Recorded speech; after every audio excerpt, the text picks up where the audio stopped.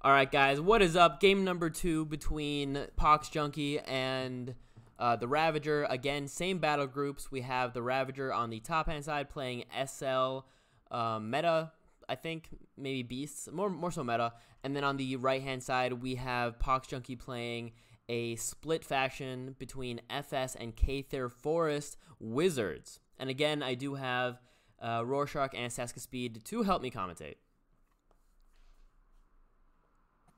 What's up, guys? Yeah. Let's see.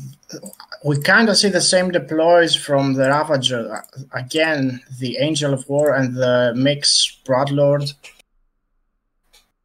Wow, the Intensify's already on a 5-turn cooldown. That was insanely quick. Usually, I feel like it takes a while, but it's already it's soon.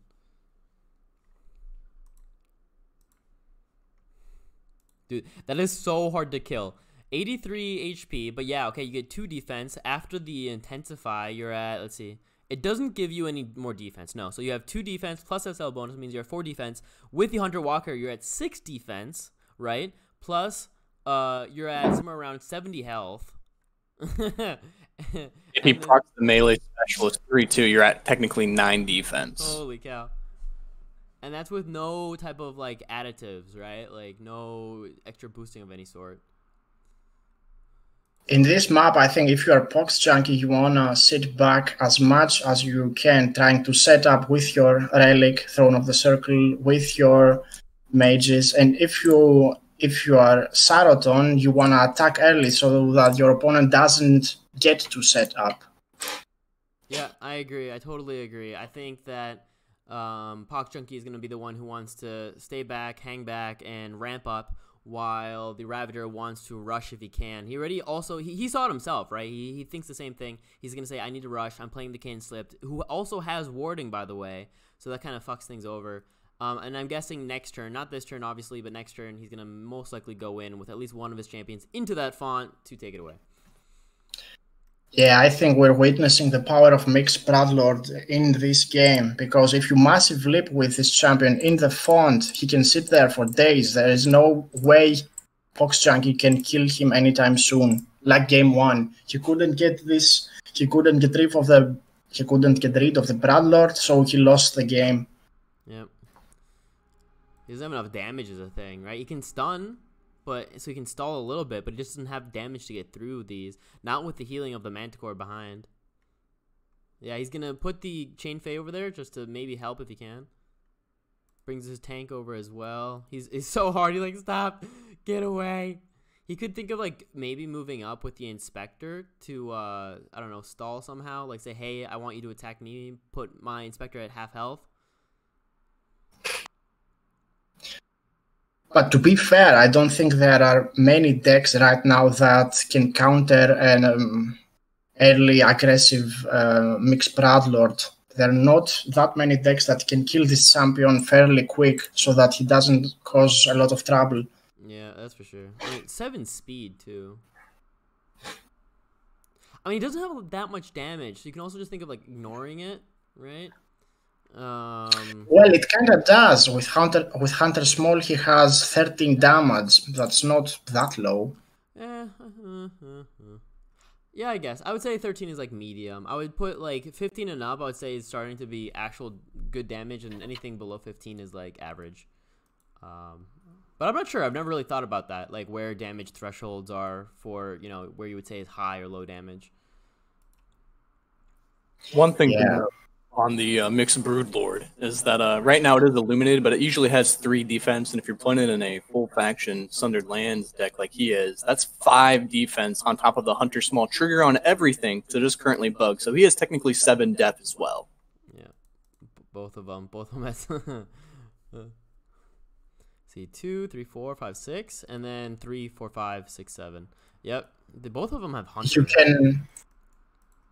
I think I should not say this, but if you run a Mixed Hurricane and you can give the Mixed Broadlord also Hunter, how is it called? Hunter Walker, but I don't think it's Hunter Walker, exactly. Does it stack though?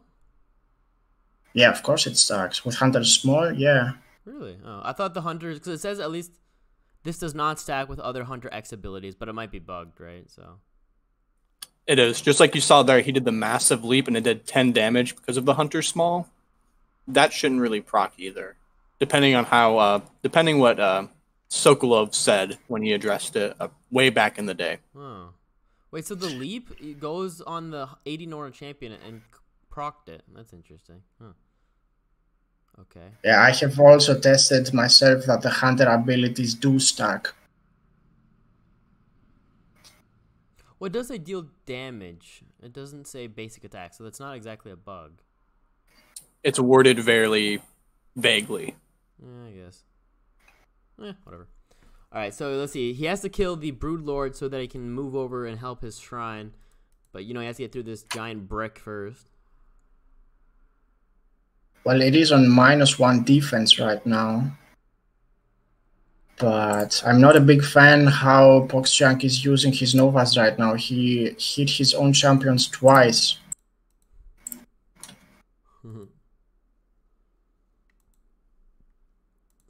Has he used the soften yet? Yeah, okay, use the soften already. He's at -6 defense technically at the moment. He can stun just so he can kill it next turn. Yeah, he stuns now, and now he can... He can't even hit, yeah. Wait, no, the Inspector as well as the Enforcer can still attack once. I wonder, was stun right there? Could he have double tapped and gotten the kill if he didn't stun?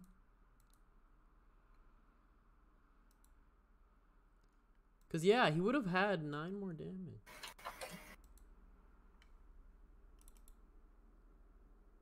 Yeah, I think if he instead of using stun there, if he would have just attacked with the enchantress. Alright, whatever, that's the kill. He got the kill, but his avatar is Rust at the same time, though I'm not sure if he's going for the relic or straight ahead for the avatar. I find it a bit ballsy to go for the avatar this early in the game. Well, I think he's going for the shrine. It's just that the Kanan manicked over toward the champions, right? Which makes it always hard to double tap with the Kanan. I mean, you can still fuel rage it and stuff, so it's okay, but because it keeps running away from the shrine in a way, you know what I mean? 10 damage.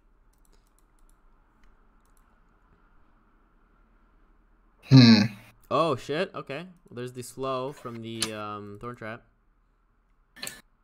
And now all the other champions can come down and start attacking, so I think it was a misplay going for the avatar right ahead, to be honest. The theory behind it was pretty cool. He knows he can't just like there was 5 champions in the thing. He has no range. Just jumping in like that is hard. So the theory behind like, hey, I need to just go send 1 champion over to stall him. He was hoping it would last 2 turns, but it died right away. And then just rush the shrine. Cause like what else is he gonna do? Just stall behind? Or just move all the champions in to kill 1 champion if he can? I don't know. It's hard to go against all range, you know? Especially with and this map, this map especially doesn't there's no real value to not camping on this map. Exactly. And I think what he was trying to do, one, I don't think he thought Broodlord was going to be able to be killed that turn from full HP. And then second of all, I don't think, you know, it's the Markoth strategy of why do a long drawn out battle when you can do a quick victory. Yeah, I think he underestimated Junkie's ability on killing the Broodlord.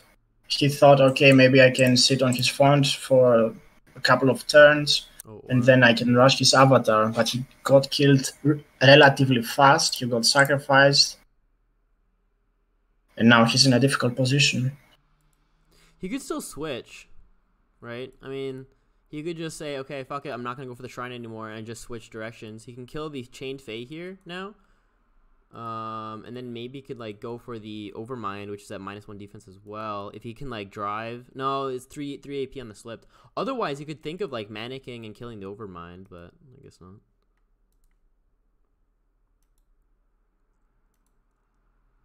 This is Battle Leader, yeah. He's Battle Leader on the Angel, so he can get +1 damage by killing the Chained Fae. But no cleanse in SL other than Purge, but I don't think he plays Purge. Well, he might. Purge is kind of rare, though. Both the Angel and the Cannon Slipped have such low speed that I think both of them will die in the next turns. So to be honest, I think this game has already been decided. Yeah, for sure close. But okay, I think this turn he's killing Chained Fey, and with the slipped he can get onto the Mind Shredder, right? And he can heal with a Manticore on the slipped if he wants. He was getting one extra Well, it might damage. be. I don't know about the Chain Fey play, but it might be a Hail Mary if he has Quickening in his deck, because he could technically Battle Drum and then do a lot of attacks into that shrine. Oh, that's true. He can double. Yeah, I don't think that you go for the Chain Fey either. Either you go for the Avatar 100% or you try to run away. What's the cooldown? Or I don't know the cooldown, but I wonder what the how much time he has. All right, he's a Fuel Rage. I'm guessing he's gonna double Fuel Rage, Quicken. Nah, warding. He can't Quicken. I bet he wanted to Quicken there. Yeah, there's the Quicken. He wanted to use that on the slipped. Is he charging? He is. And also a thing is, it's hard to get rid of the slipped just because of the warding. So he might 9 damage or 9 health. I mean, does he have 2 spells?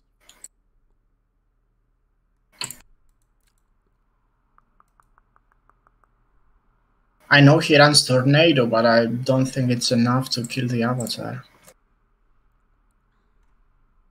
I wonder what the cooldown is, because he rushed pretty quick. It's turn 15. Can he transfigure? That's a big question. I wonder if healing the Angel of War was a better idea there or not. Because like I said, the warding does help keep the slipped alive, so he's hard to kill. But he's also at -1 defense. And maybe just trying to keep the Angel of War alive and being like, fuck it, you know? Oh, he's going Disbelief on the Mind Shredder instead of the ability. Interesting. Using Magic Nova right here will damage his own shrine, so I don't think that would be a safe choice. Yeah, true. On the idea of Disbelief, it is magic damage while Shatter Summons is psychic. So if he's doing a wizard deck, he might have some amp in here just to help overall with the Disbelief.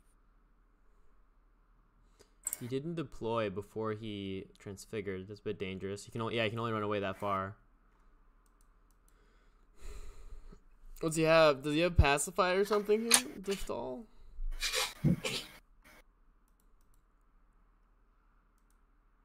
In the games I played against PoxJunkie, I haven't seen him using this spell that pacifies the enemy's champions. Yeah, the Reclaim.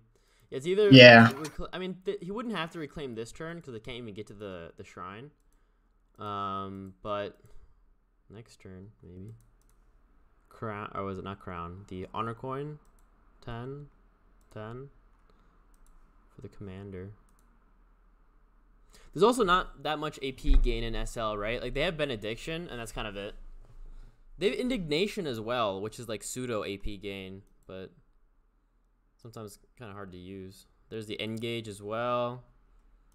It's so close so far. I mean, Tornado does do 12 damage, right? So that's full. Also, Sand Spray is up, isn't it? So Tornado plus Sand Spray, is that kill? I think a spell plus Sand Spray and Tornado would probably be a kill, so we'll have to see what happens. Yeah. There's the Sand Spray. 10, and then 8, right? There you go. That's GG. Nice. Very close. Double Sandstorm for the win.